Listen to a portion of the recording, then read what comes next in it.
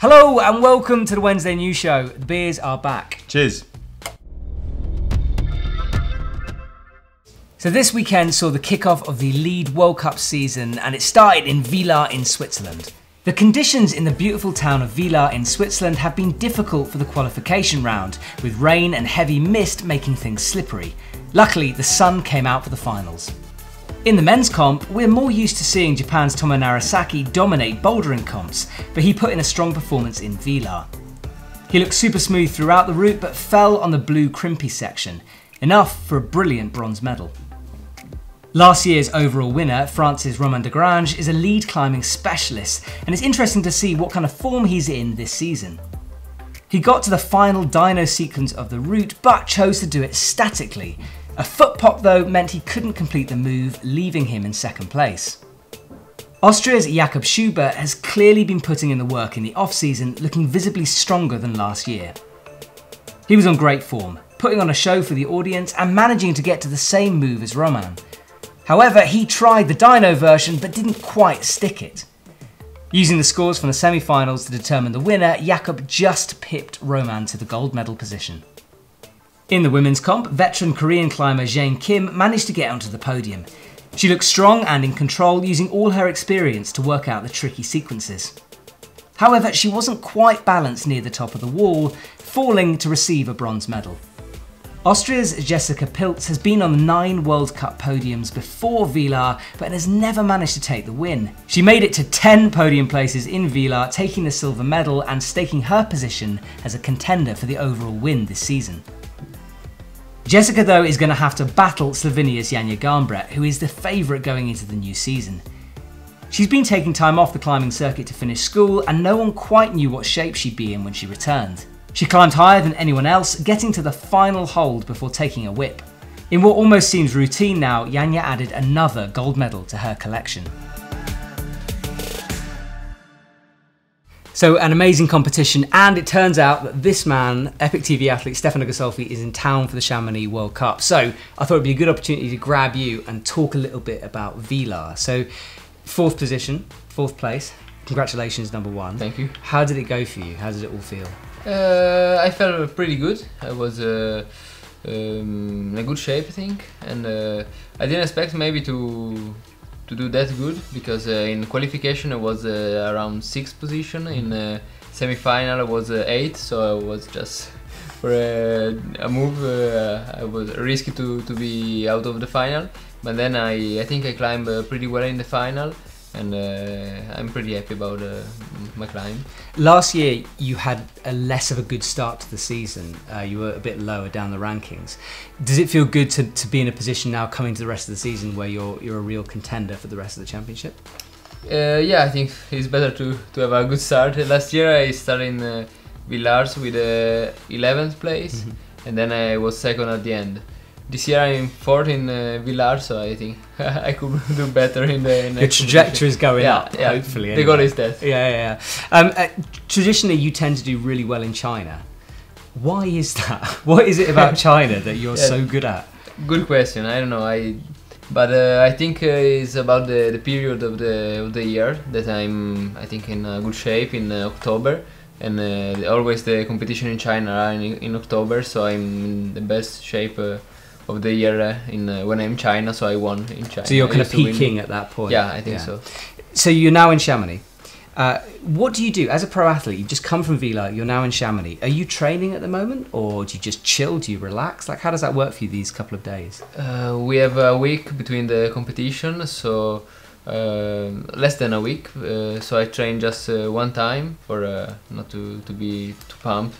I train in the warm-up gym in Chamonix. Oh, in the school place. In the school place, yeah. And so I'm not training very hard, because I prefer to be fresh for the competition. Nice, man. Well, we're going to see you in Chamonix in a few days, so best of luck for that competition. Everyone here at EpicTV will be cheering you on. Thank you. Right, that's this man done. Now to Hugo with the BBC's The British Bouldering Champ highlights. There is always a strong turnout for the BBCs, with experienced competitors taking on younger climbers in a battle to be crowned the best comp boulderer in Britain. For the women, Natalie Berry came 3rd, showing she's still got her competition pedigree. Jen Woods, always strong, took second, and young Hannah Slaney, who was looking in amazing form, took the win. For the men, veteran Dave Barons, on his 15th BBC comp, took third. There was a monumental battle for first place between Matt Cousins and Nathan Phillips. Eventually, Nathan took the win, leaving Matt in second place. What just happened? Oh, we replaced you with a pro climber for a bit. Fair enough. He was very good. Anyway, BBC's, yeah, so that was quite interesting. New guard in the females, other than Natalie Berry, obviously third. Well done, Natalie Berry, amazing. UKC editor, full time, and just does this on the part time. Comes third in the bouldering. Well done, smashed it. Hannah Slaney coming first. Yeah. Young guns coming through. Looking so strong. Saw her at Studio Block in the finals. Yeah. Really, really impressive. So well done, Hannah.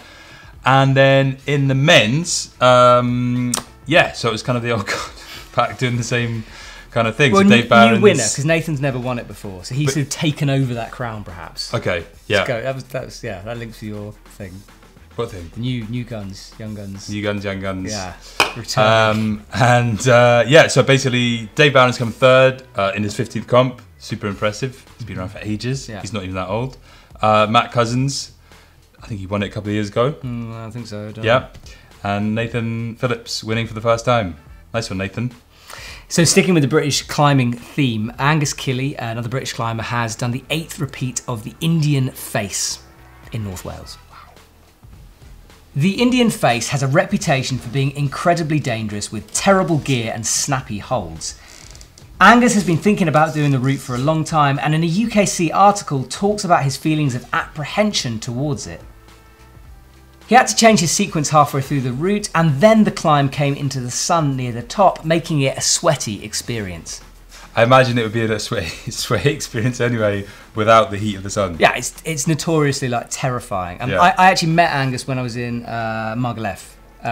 Climbed with him, and he's super strong. He was on sighting 8A. And has this real desire to not just climb sport climbing, he's just super into trad. So amazing, Angus, nice one, mate. Is he a young gun? He's younger than me, but everyone is. Apart from me. Apart from you. It's your birthday yesterday, wasn't it? Yeah. That's why we were on the beers, because it was a big night last night, wasn't it? Happy birthday. Nah. No? Semi-big. Semi-big, but semi-big is still big. It's... You know what I mean? No, we know what you mean. Right, in other news, we've got an 80 ascent from Daniel Woods in the Rocklands. He has climbed a climb called, not Law and Order, which is an 80 plus. He's already also climbed, sorry. But he's climbed a Nally Hoogtaville line called Finish Line, which is 8C in Rocklands, so which is very, very cool. There's a big group of guys down in Rocklands at the moment, so it's all really kind of happening out there. Also where it's happening is in Canmore in Canada, where Adam Ondra is on a bit of a sending spree, an on-sighting spree to be more exact. He had a little day the other day where he on-sighted an 8C plus called First Flight, and he also on-sighted another one called 8B plus, not called 8B plus, it was an 8B plus called Las Ojas, or just Ojas even, which was kind of a slabby 8B plus. So very impressive. Apparently Bernard Wood, who does a lot of films with Adam, is out there filming with him. And film should be coming out on his YouTube channel. So stay tuned. Nice. Yeah. 9B counter. Get a bit more excited than that, no?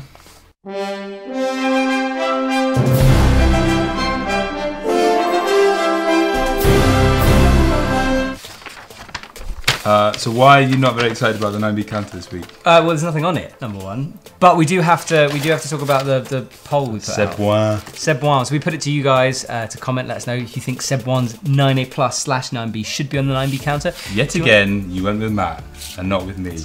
I'm beginning to think, guys, that you don't like me very much. No, come on. People like you. You're a good just guy. Feel like sometimes. No.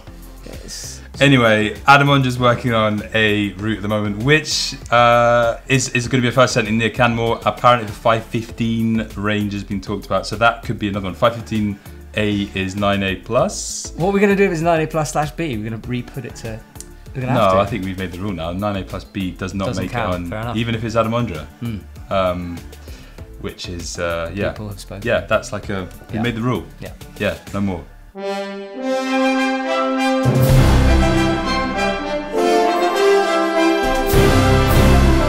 So the reason we might be looking a little, well, I might be looking a little bit jaded, is because we had the Arc'teryx Academy all weekend and it was a little bit crazy. We've literally been working a lot for quite a long time. And the videos are starting to come out. You edited a really cool sort of general highlights video that came out yesterday. Yeah, and then on last Friday we had a KT Whitaker versus Matt battle. Yeah. Which I think we should show a little clip of now.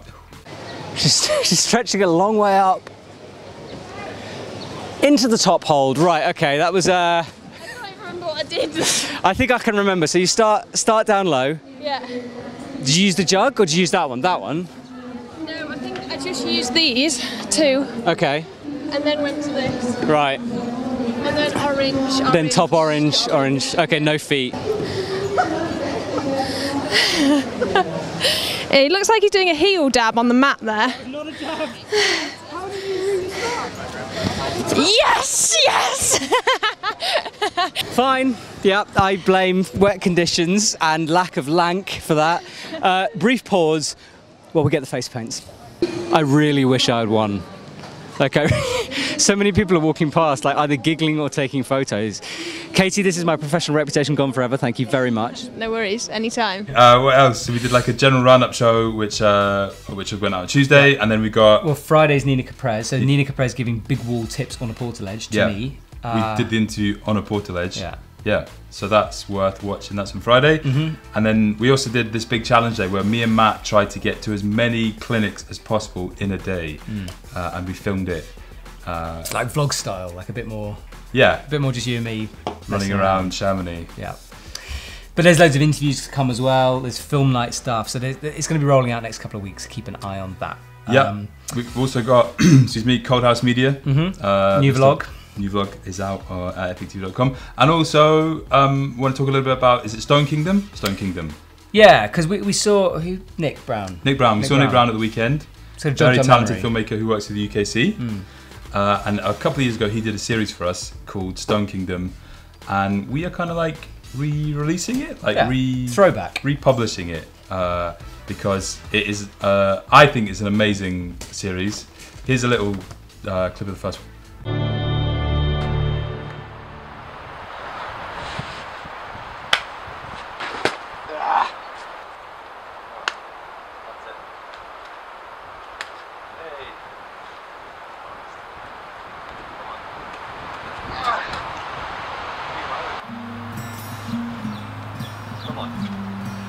Come on.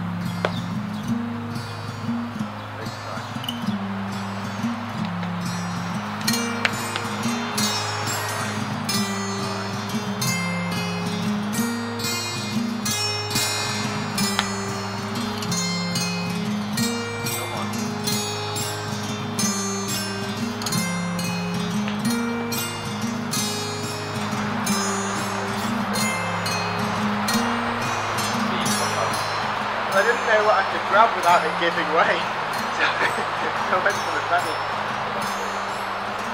The full lizard scamper. So that's Ned Fihali and Dan Varian. Dan Varian, that's it. Crushing, hard. Yeah, really cool film, and it's coming out on the homepage throughout this week. The first one's up, and the rest are going to roll out, so that's cool. Big time. We've finished off with the summer sale because it's going on right now. It's massive, it's huge, but things are selling out quickly, and we're already having people commenting saying that stuff goes. It does go. Once it's gone, that's it, never to be seen again. So if you see a bargain and you want it, grab it quickly because this thing's coming to an end very soon. That's it, I think. Done? Yeah, I just want to say a quick cheers to James Kinsella, who wrote me a very nice email about being like watching Epic TV and starting climbing at the same time. So James, that's for you. And yeah, we'll see you next week. Anything else you want to talk about? Oh, I'm doing the IFSC commentary. Oh yeah, we've tune in IFSC commentary to Thursday, tomorrow. We can talk about it. Yeah, we'll talk about it again. Yeah, just push it. It's fine. Say hi to Charlie. I will. Charlie who? Bosco. Exactly. Bye.